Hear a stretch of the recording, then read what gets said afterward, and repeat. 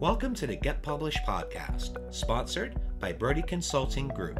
To get more information about our coaching, publishing, executive ghostwriting, and podcast production services, go to getpublishedpodcast.com. Hello, I am Paul Brodie, and thank you for joining us for another episode of the Get Published podcast, where we help authors get published with a proven system that works. And today, we're being joined by Colin Cerniglia, author of Culture of Excellence, What We Can Learn from the Yankees About Leadership. Colin, welcome to the show. Thank you, Paul, for having me. I appreciate it. Well, we are thrilled to have you. Are you ready to begin? I am ready to go. All right. Question number one. What is the one piece of advice that you would give to a first-time author who is currently writing their book? Great question. I think that the best advice I can give is to be confident that the book that you're writing is the book that you are supposed to be writing. I think a lot of us get different opinions from loved ones, from outside sources about what we should be writing. And so many of us, one day we just decide maybe there's a momentous time to it, or maybe we just hop onto the computer and start writing. And then we get that thought in our head, should we be writing this? Should we not? Be confident that the book you are writing is the book that you are supposed to be writing, and it will come out the way that you want. And what do you feel is the hardest part about getting published? Yeah, this is a loaded question, so I'll be concise. The hardest part about traditionally getting published is access. That, I think, is the easiest way to say that. If you are going the self-publishing route, which is the route I went, the hardest part about that is doing your homework and weeding out all of the noise. There are a ton of editors out there. There are a ton of designers out there. But as you know, Paul, and as a lot of our listeners know, there are a lot of very specific specs and different elements that you need in order to actually publish a book. It can't just be a Word document that you throw into a system. There's so much that goes into it that I personally don't know how to do, and I was relying on other people. So being able to find somebody who's reputable, that you can trust, who's going to do a good job for you, and who is affordable enough as well, that's probably the hardest part. Those are the hardest parts, about being self-published. Yeah, I think when you talk about weeding out all the noise, I mean, there's just so many different ways you can take this route, and everyone has an opinion. And if you talk to 10 people, you're probably going to get 10 different opinions on it. So it's really tough to be able to zero in and just really focus on just getting the book done. Otherwise, everything just becomes overwhelming, and that book just gets stuck on paper. Oh, yeah, absolutely. There were a lot of times where I felt that exact feeling, and I was like, am I going to move forward? And fortunately, we did, and we're here today. Well, let's talk about marketing. So please share a marketing strategy that you have used in your book launch that has worked well. Yeah, absolutely. So I think the best thing that I did was, and I borrowed this from another baseball writer. She wrote a book about the Women's Baseball League in America back in the 1950s. She put together a Dropbox. In this Dropbox, there was an advanced reader e-copy of the book.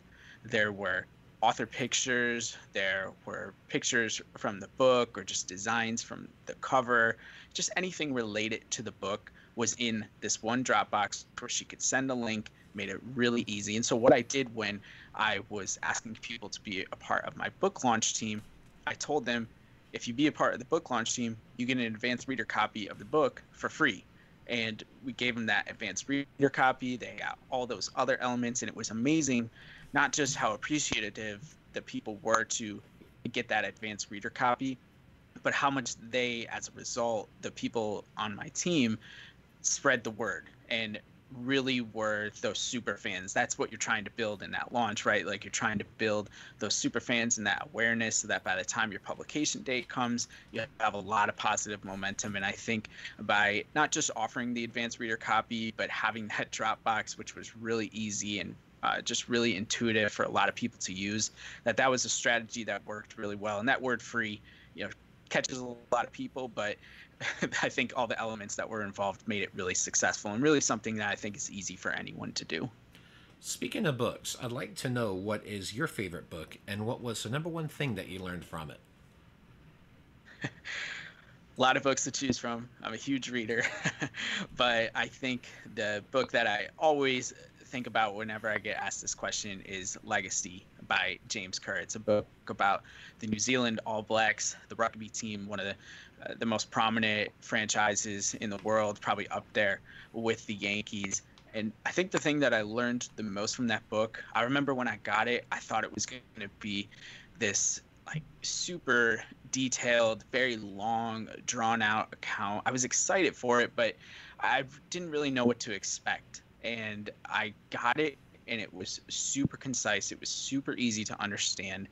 And I think as a result of that, that has made the book really popular, not just in people who enjoy sports. And I'm not a rugby fan. I've never watched a rugby game in my life, but I know James Kerr does a lot of work in the business world as well, because the lessons, the leadership lessons that he teaches in that book and the cultural lessons that he teaches in that book from the New Zealand All Blacks, they translate, and he was able to do that. So I think when I was writing my own book, where I got the motivation to do that, or even the idea to do it, I kept thinking of that. I said, hey, I need to be concise, I need to be simple, so that other people, not just baseball fans or fans of the Yankees, can take these lessons and apply them to their own lives.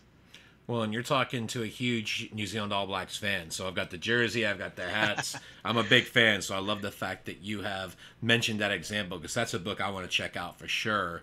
And then for a final question, I'd like to ask, what is your favorite quote and why?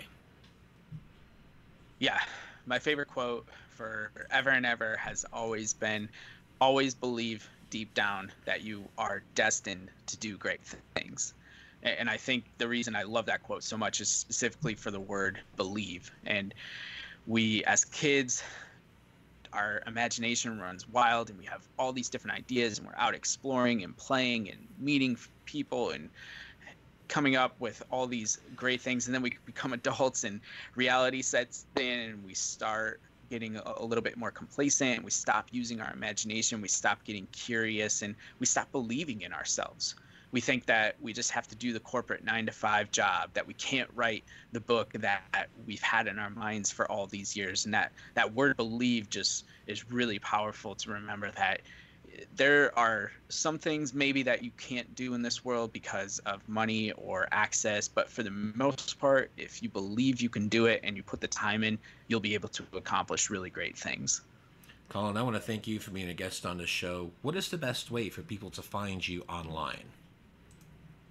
Yeah, absolutely. I am all over social media, specifically my business, the Talent 409 Leadership Academy. The handle is super easy. It's at Talent 409. The number's 409. So Twitter, Instagram, LinkedIn, Facebook. You can also visit our website, www.talent409.com. There is a link to the Culture of Excellence book as well. And I have a personal Twitter if you want to get in touch with me there. Colin at Colin Talent 409. And you can also connect with me on LinkedIn. My first name, Colin, my last name, Cerniglia. I'm sure that'll be in the show notes. Much easier for people to look at that versus me spelling it out. Colin, thank you once again for being on the show, and I wish you all the best in your author journey ahead. Yeah, thank you, Paul. I appreciate it. It was a lot of fun. Thanks again for joining us today. To learn more about how to get your book published with a proven system that works, grab a free copy of my book at getpublishedpodcast.com.